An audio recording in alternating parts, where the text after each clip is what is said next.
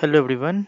In this video, we will see how to create a new command button on the form or in the Dynamics 365 forms, and we can write the low code expression on the command button to perform some operations. So we will see a demo with one example. So before I tell you the demo scenario which I'm going to do, I will tell you the solution which I have here.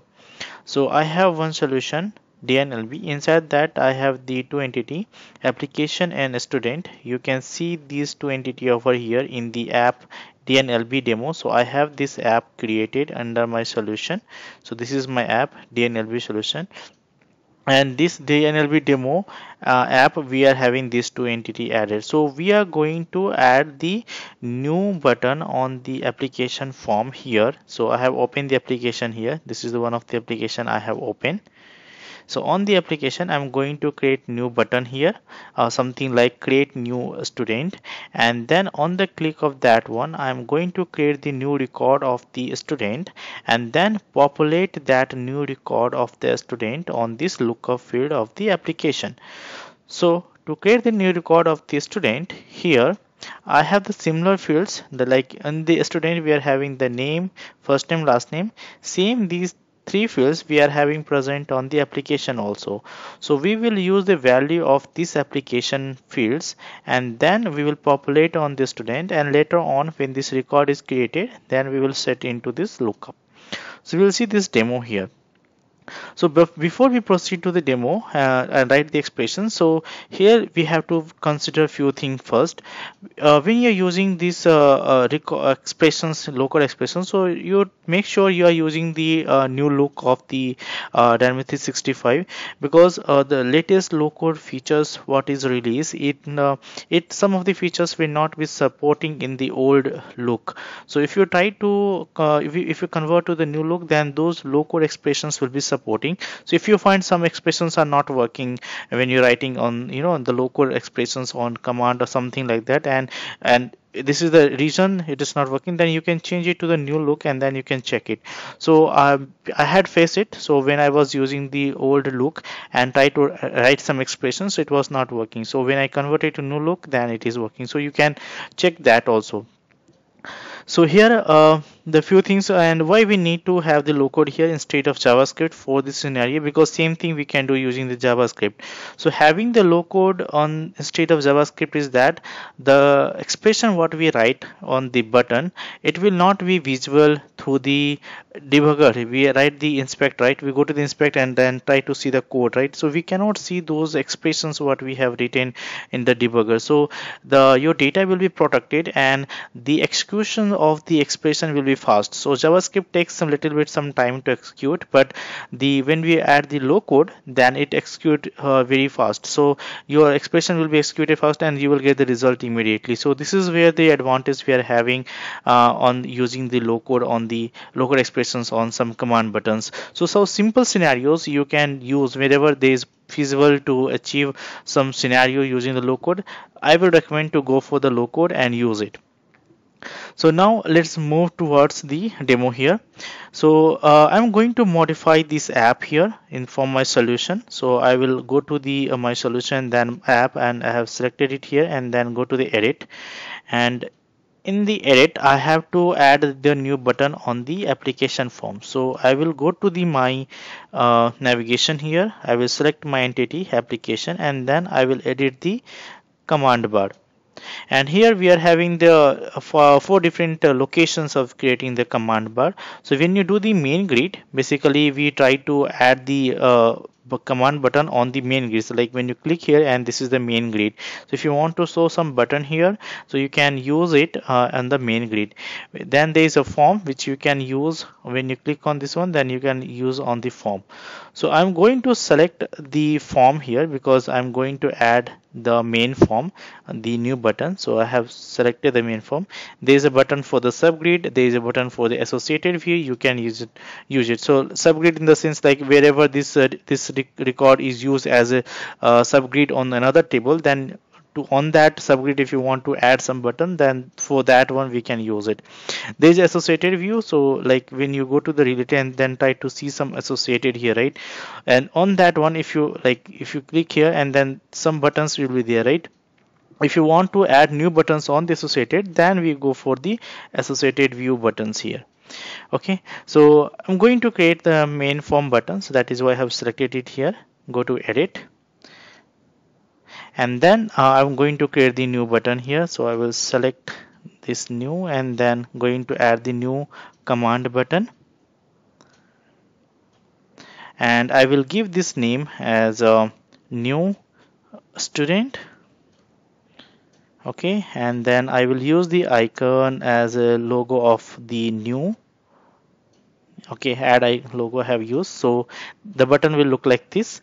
Now here we are having two types of actions. One is we can use the JavaScript, and other is use the run formula. So when you use the JavaScript, you have to select the JavaScript library, and then we use the functions from that JavaScript library to execute the actions what we want to do. But here we can use the formula bar here. So when you click on this one, so on select of this button, there is only one event on select, and there is an expression box for us to write the expression for the what we want to do on the click of this button. So there is also visibility. We can hide and show based on the condition. So like suppose some of the field is when you open this one, and if this field is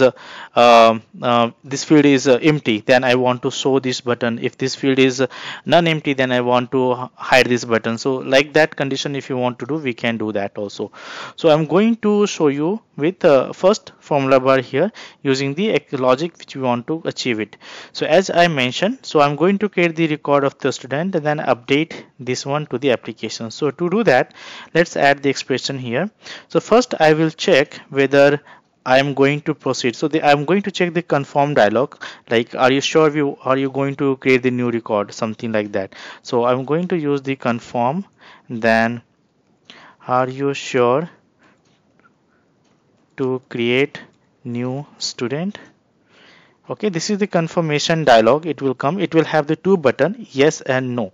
So when you confirm yes, then there will be yes expression. If no, then there will be no expressions.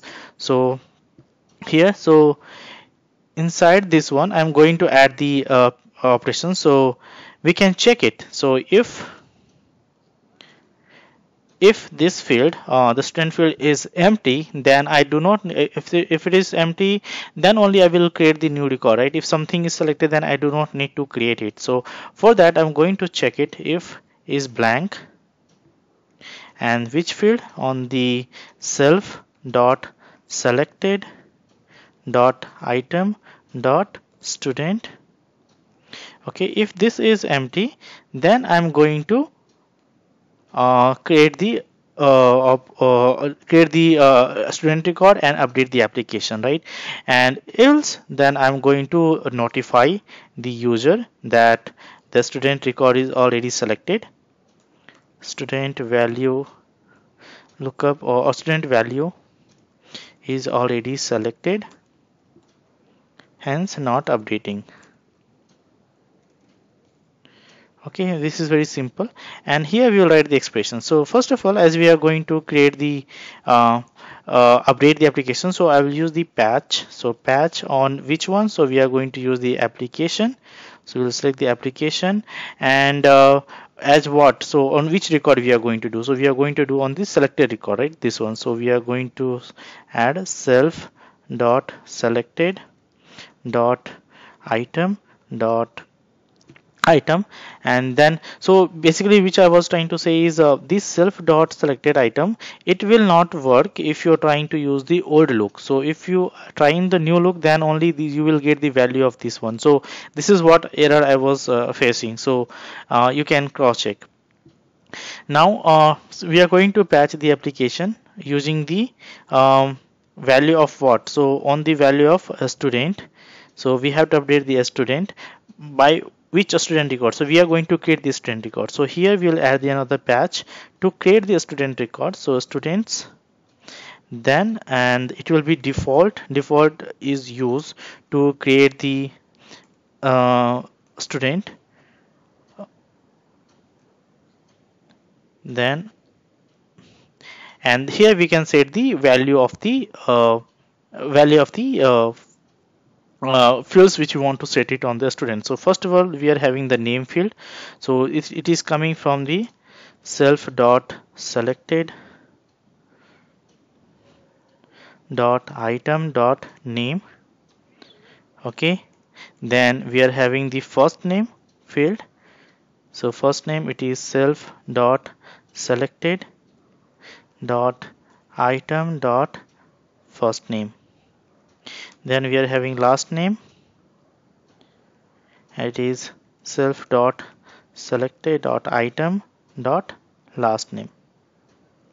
Okay, so like that we can create it. Once it is created, then I will notify the user. So notify a new student created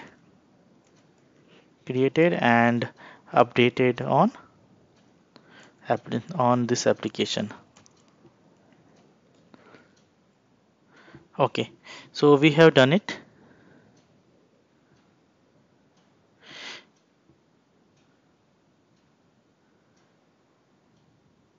So there is a if is starting here, so we have to add the closing parentheses for the if.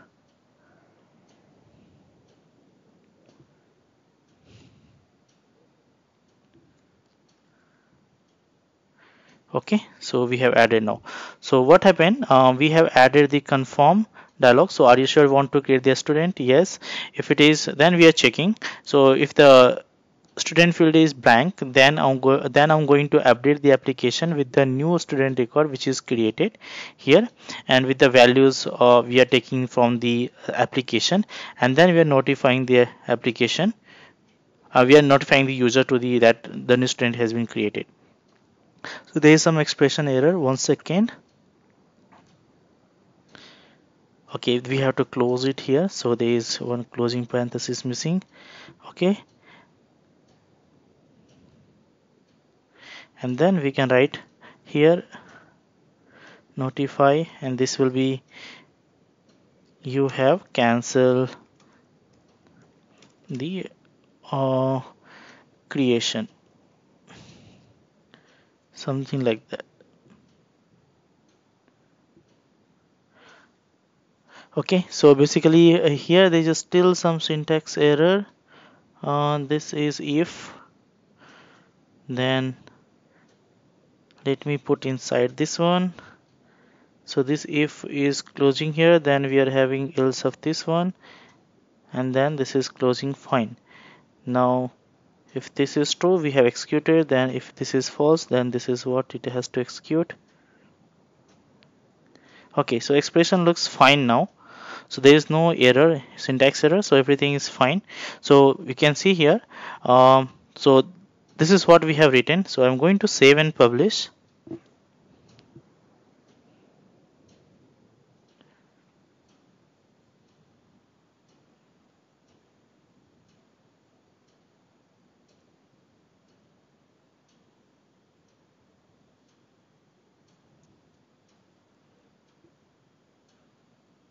It will take some time to publish.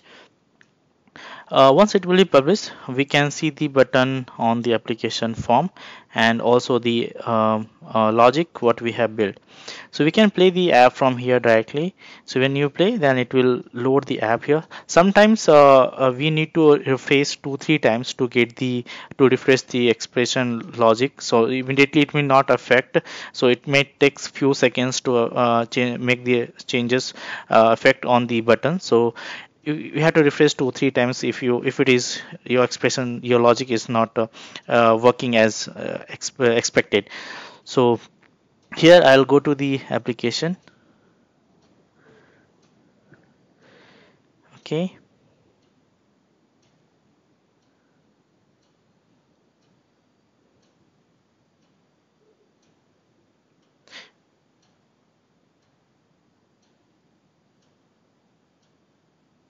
let me check. Visibility is true. Okay, fine. So I'll refresh this again.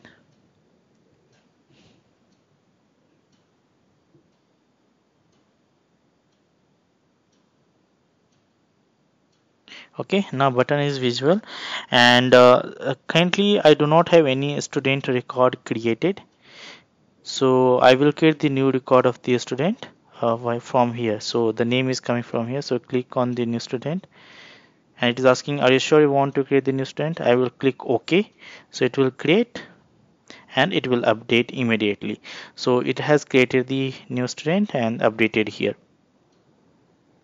So like this you can build the some scenario, very simple scenario kind of examples you can do. So all most of the expressions will be feasible. So try to avoid the JavaScript. Wherever there is possible to use the low expression, you can do that. Same way, if you want to hide and show on the button, so I can do like this. There is a so on the condition base here. So if it is always true, that is why it is showing. So I can make like this: if it is blank, if the self dot selected dot item dot student is blank, then only I will show, otherwise it will be false. So this expression is simple. So I want to show this button when this is blank, otherwise it will be hidden. So currently what we have done is we have set the value of this application field here, the student field here, right, on the application. So now this button should be hidden, because now no need to create the new student because it is already set here. So for that I'm going to achieve it. So I'm going to I have written the very simple expression, and let's check it.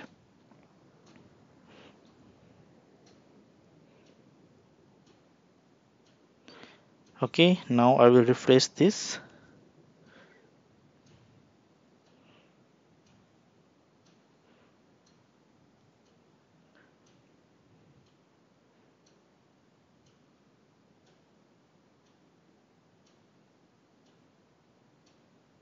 Now you can see the button got hidden because this field is having value.